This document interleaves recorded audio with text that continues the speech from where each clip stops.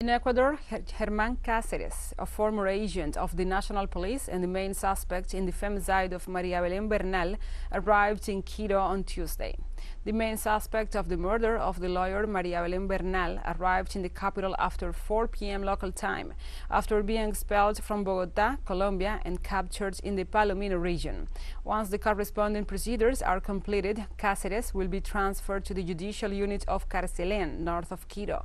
María Belén Bernal was reported missing on September 11, 2022, after entering the Quito Police High School to meet her husband, then Lieutenant Germán Cáceres. Bernal's remains were afterwards found near the school, and following these events, Cáceres decided to flee. The mother of the victim, Elizabeth Otavalo, assured that the capture of Cáceres is a triumph for the Ecuadorian people.